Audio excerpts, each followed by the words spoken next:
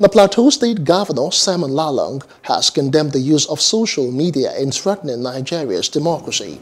The governor said this at a dinner he organized to commemorate Nigeria's Democracy Day on Saturday at the government house in Jos.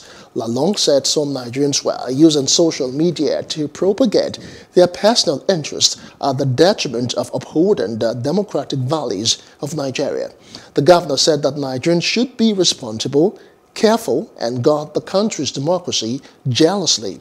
He said that Nigeria would not disintegrate contrary to negative narratives infiltrating the polity. Hello, hope you enjoyed the news. Please do subscribe to our YouTube channel and don't forget to hit the notification button so you get notified about fresh news updates.